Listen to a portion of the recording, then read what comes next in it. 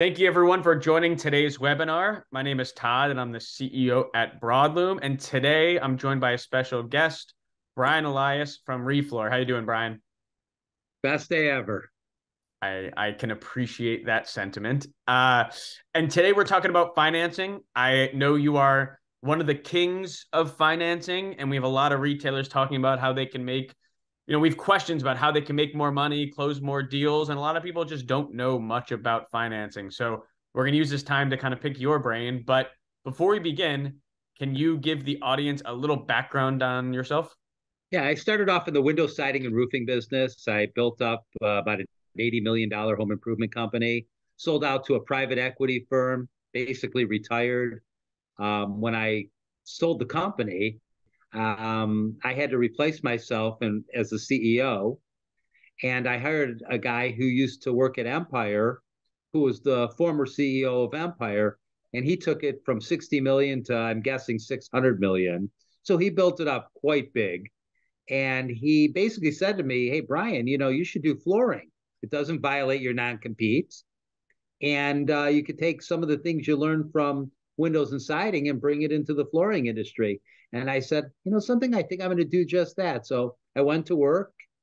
I started 2.5 years ago. Last year, we ended the year at $32.1 million. So pretty sizable growth, pretty fast. All in home sales. Uh, I've seen some beautiful stores out there in some of the different markets, and a lot of them have multiple stores and things like that. I've never owned a retail store, so there's a lot of guys out there who have serious leg up on me. I'm more of a marketing machine, and that's what we do every single day. And you're lucky enough also to work with your son, right? I actually work for my son legally. There you go. So I'm at the stage in my life where I want to be a part of his business that he's building. So I actually legally work for him, although I am the CEO of the company today.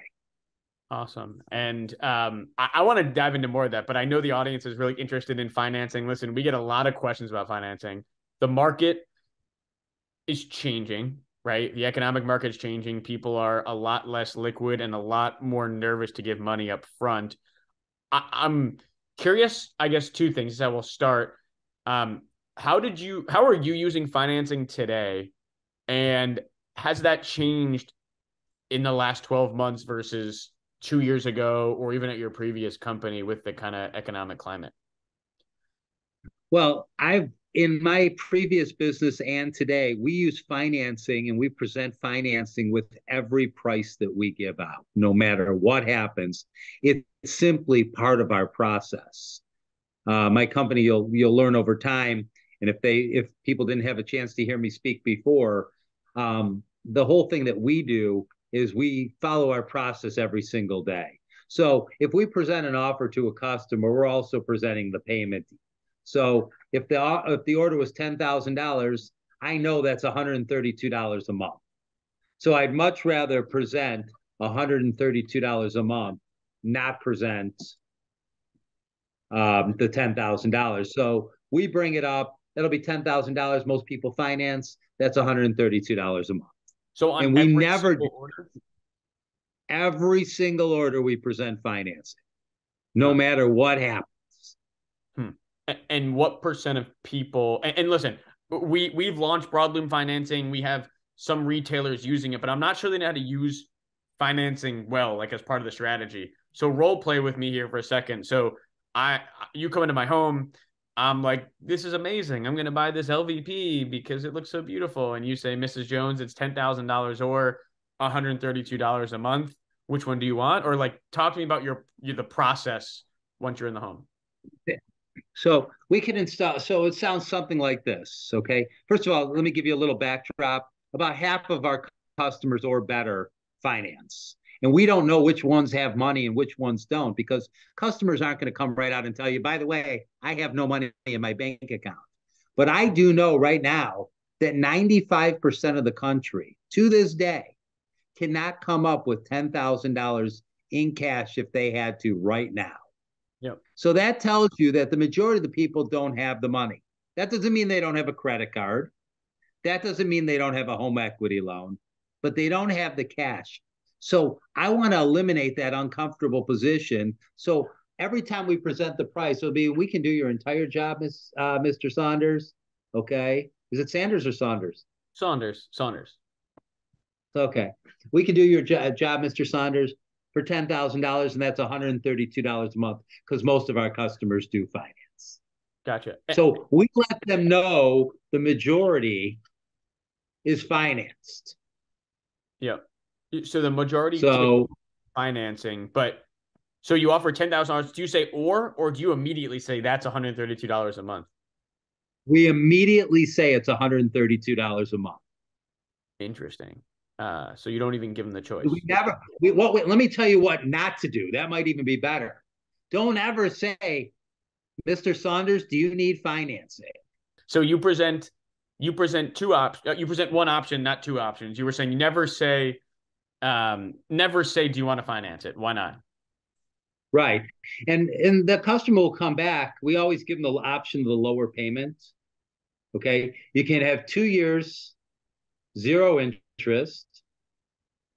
Okay. Which is what a lot of the people are doing, or 1 year, no payments, no interest, or whatever it may be. Those options are great options, but a lot of people for that $10,000 think to themselves, well, how am I going to afford $10,000 after 1 year? I'm never going to have that money. That doesn't work for me. So it's our job as the people who run the business is to make it easy for the customer to buy. And I think a lot of retailers don't realize that. They think, oh, the customer's not going to want to pay interest. I have to enlighten you. The customer wants to have the goods that they came to your store for. And if you don't make it easier for them to buy, okay, watch out. Okay, they're going to end up going somewhere else and buy from your competitor. People are like, why did they buy from Empire? I had a great rapport because Empire offered the financing. Yep. So that would be my advice to everybody: is make it easy for them to buy. Yeah. And that's what we do every day. And it's about presenting it in the right way. So you present it right away, and you saying what percent of your customers take the financing? More than half every day. More than half. And we talk about this a lot internally. Do you think that allows you to have? I assume it allows you to close more deals, because more sales, because some people that didn't have financing, didn't think financing was available, now have financing. But how about the ticket size? I assume the ticket size is also higher. It raises the average ticket, period. My average ticket is much higher than the normal retailer because I allow that customer to do more work. They can afford more at $132. So at $10,000 at $132 a month, that gives a lot of runway for that consumer. So am I allowed to ask you what your average ticket size is? You can ask. It's about $7,000. Okay. Okay. Yeah, no, that makes sense. And I don't know. I don't know how that compares with everybody else. I have no idea. Hey, I will get some feedback from this, and I guess we'll find out afterwards. So now with your financing, the financing is done in the home right then, right there, and they're approved right then, right there. Are they funded right then, right there? Or let's keep going down this process. So you basically, for us, is they get the loan. We do the project for the customer. They sign a completion certificate, and I get paid. It's that easy. Happens that hour, that minute, or does it take 24 hours? It takes 24 hours, but we make sure I make sure that I always have cash flow, so I never have to worry about if it takes an extra day to get my money. I always leave cushion in my businesses, and I never rob the goose that lays the golden egg. So I don't pull all the money out first. Yep. It's just business 101 for me is make sure you have the money to do whatever you need to do. That is definitely 101. And this is partially why, I mean, listen, a lot of our retailers are afraid to use financing, afraid to ask the question, which is why we launched it. But now it's seeming like, it's why we launched Broadloom Financing. But what it seems like here is it's less about having the tool, although there's a lot of different tools. You have to have the right tool, but it's how do you use that tool, right? How do you leverage that tool? What strategy do you market financing, or what do you do like outwardly? 100% I market the financing, easy payments, low monthly payments, zero interest programs, whatever I can think of, I want to put out on the streets. So give the customer a reason to buy. Most of the people who need a floor have needed a floor for a very long time and did nothing about it because they didn't find the right path to get them there. Yep. So if we can show them a path to get them from point A to point B that's palatable for them, that they can accept, that's what we do every day. And it's like leasing a car. I mean, you can lease a car. You walk in the dealership, you pay them first and last month, and you're driving away in a car. And that's affordable. You have to do the same thing with a floor. So what do you think the big mistakes retailers are doing today that aren't doing financing well? Because we hear a lot of times like, oh, financing doesn't work for me. Like, what do you think they're doing wrong, if you had to guess? They're not presenting it right. They're not going under the assumption that the customer is going to take it. We have to we want the customer to say, no, no, no, I'm not financing, I'm paying cash. Great. We take cash. But we want them to reject the financing. So by presenting it, we have a much higher chance of closing that deal than without it. In fact, it would make me nervous. If somebody took my financing away for a day, I would have anxiety from not having it because it's that powerful to get business. We close the majority of what we sit with every day. So if we go on a lead, we have a better than 50% chance of earning that person's business. And that's because of financing. And are you doing more? I mean, we're going back to your previous business or even a year ago when you were in the flooring industry, but how about the economy now versus before? I mean, are you doing more financing now than, the last 5 or 10 years? Again, it's proportional because you were in different businesses, but how is the economy changing how you view financing? The economy does affect financing because people were using their house like an ATM machine and they were using home equity loans and things like that. And that's how they paid for the flooring. Now, today, they're not able to do that so readily because the interest rates are higher. But you're able to do with easy financing like a signature loan, people can afford to get that work done on their house now. And so that's why you got to deviate from it. You got to make it part of your business. Otherwise, you're going to be out of business. Yep. And you don't want the customer. I liked what you said at the beginning, and I like kind of your whole strategy of how you present it because you're right. You don't want the customer. You don't want to ask them if they want to use financing because it's almost an awkward question, and you almost don't want to say yes as the consumer. But or ask for it, right? It just feels, I don't know. It makes you feel weird. I don't know. It makes the customer feel weird because that's almost them coming to tell you their personal story. Well, gee, I don't have $10,000 in the bank to pay for this floor. And then they're embarrassed, they're uncomfortable, they don't want to face you. So I want to change the tone of the conversation to say, this is how everybody does it. Everybody finances their flooring. This is the norm. So they're never uncomfortable during during that conversation. It's going to be $10,000. Most people finance that's $132 a month. Yep. Is that something you can go?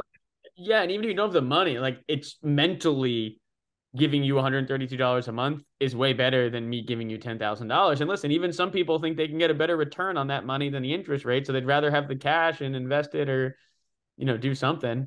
So a lot of times it might not even be about having the money or not having the money. It might just be about when you say $132 a month for me, that seems way more palatable regardless if I had the money or not versus, oh, you want $10,000? Ooh, I don't know about that. Right.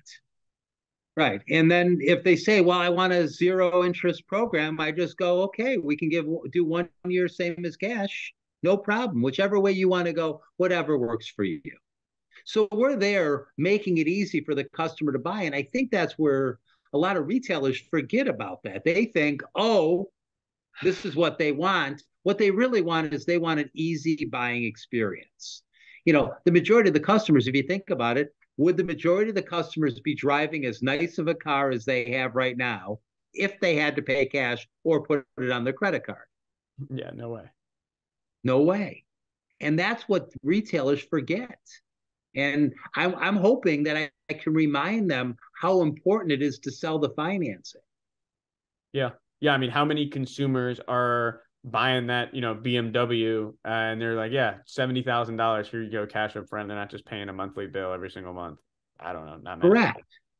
Not many people I know. Yeah. So I understand what my job is? And my job is to be a facilitator, okay, between the product, the price, and the financing. And I never lose sight of that. Yeah. And I know you're all about process. We talked about the process of, you really just have a process, and flooring's a widget of that process, and financing's part of it.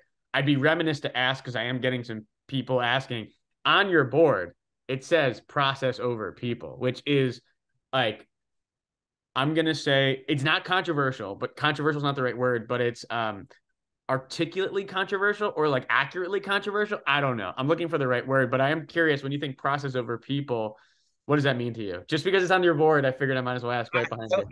I don't even know what it's on, but I'm going to explain it to you. I don't know where I have it, but it is true how I think. It's right So, behind your right shoulder. oh, yes. Okay. Process over people. If we follow the same process every single day, and the process is easy enough, anybody could do it, we can change out people when necessary. We love our people, but if we have good processes, we should be able to put somebody else in that position. My favorite company in the whole world is McDonald's, because no matter where you go, that hamburger tastes exactly the same. The French fries taste exactly the same. And they follow a process every single day that's second to none. So they can get kids in there and still produce billions of dollars in sales. That's how I think of businesses. I want to make sure that my processes are so easy that anybody can do them. There's not a person out there that couldn't go, that's $10,000 or $132 a month. Which way you leaning towards paying for it? Yep. Well, do you find And it? it also Yeah. close. How about I mean, like, that math is super easy, but I assume sometimes the sales associate is afraid to do the math or think about it, or it just kind of trips them up. Whenever they're about to give a price, they need to figure out the payment at the same time they figure out the price. And what'll happen is they'll memorize the payments between $5,000 and $10,000, so they have a pretty good idea what it's going to be at each one of those. Some of my staff use like a little rate card. I just figure it out. Yeah. I know what it is. And when I present a price, there's never a time it's got the price on one part of the sheet and then it says payment right next to it. So there's no possible way it's missed. Yeah. And this is deviating a little outside of financing, but how do you guys, because this is a kind of tangential conversation. So we launched Broadloom Financing because we heard people didn't have the instrument to do financing. But the biggest thing we heard was, we don't have the ability to collect payment on our website, collect credit card or ACH. And that blew my mind, because, to be honest with you, I owe my dentist money because I have to write a check, and I get pains me. I have to go figure out where a check is, and then I have to like write one. I have to like mail it to him or something. I don't know. So tangentially towards this process and towards financing, how do you guys kind of at the end of this handle payments? Well, we have it set up similar to what you guys do. We had, before I met you, Todd, I told you this before. Some of the things I spent literally 7 digits on, over $1 million building our infrastructure. I put that all part of our app. And if had I met you sooner, I wouldn't have had to spend that money. And I've told you to you Sure. this before. Okay. You want to have everything easy for that customer. We have it on our app where they can run the credit card. It goes through, our fees are comparable to yours. Yeah. But there's no reason to build what I built. Okay. None whatsoever. I just didn't think it was out there when I first opened up. So I wrote the check to do it. I recommend your payment processing. I did hear about it. I did listen to you at the Broadloom Convention and at FloorCon, and I was blown away that there wasn't a line of people to go grab this, because it makes perfect sense. Yeah, we had a ton of people, and I do appreciate you being at FloorCon, and that's the last question I'll leave you with here today. You came to FloorCon, and this is deviating a little outside financing, but you came to FloorCon. Fine. You heard a bunch of stuff, and you were one of the highest rated speakers, either number one or two, next to Andrew Yang. So, like, pretty good company. It was your first FloorCon. What was your honest, immediate reaction to that? Because it's different, right? It's not a flooring convention. It's a little bit of this, a little bit of that, a little bit of excitement of the industry, a little bit of getting people back excited about what they do. But I'm curious. You've probably been to a lot of conventions. What did you think of FloorCon? Honestly. Honestly, I thought you did an ingenious job putting this together because you didn't put your business in the front. You put your customer's business at the front.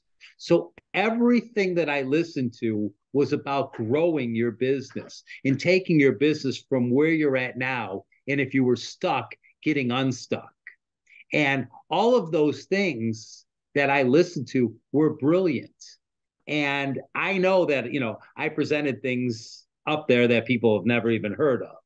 But that being said, I would tell anybody to go to FloorCon any day. I loved listening. I love listening to Andrew Yang. He was phenomenal. And I also like listening to you because you're there representing the dealer and you've learned what their obstacles are. Okay. And you're there to move the needle for them. And I've never seen an organization step up the way you have. And I love that. I love what you're doing. I appreciate that. And I actually, it's funny just talking about FloorCon is,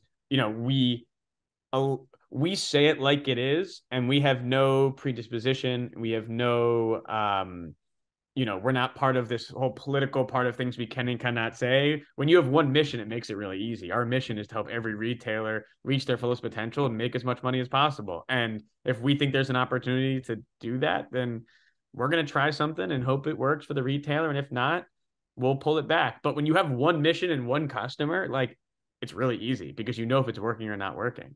So, broadloom payments, broadloom financing, FloorCon, all that is part of it. And it's funny if people would just listen and start spending their time just implementing something new every week.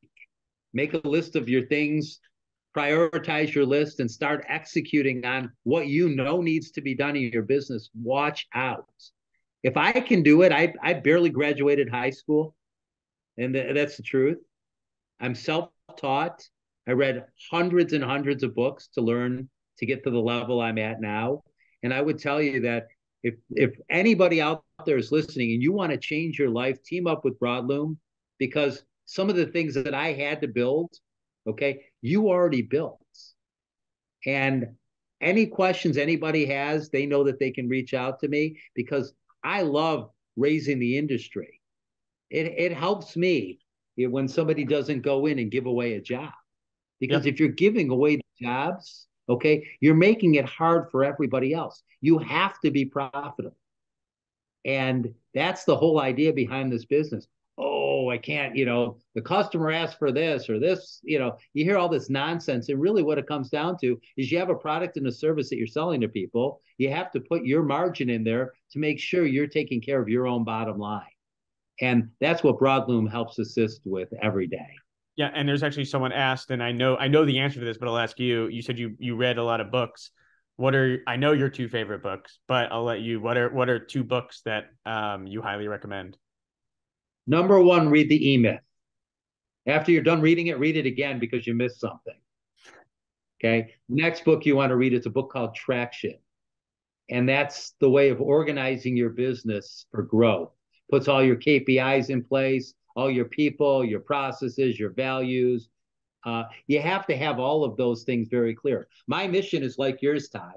My mission is to build the largest flooring company in America, period. No ifs, ands, ors, or buts.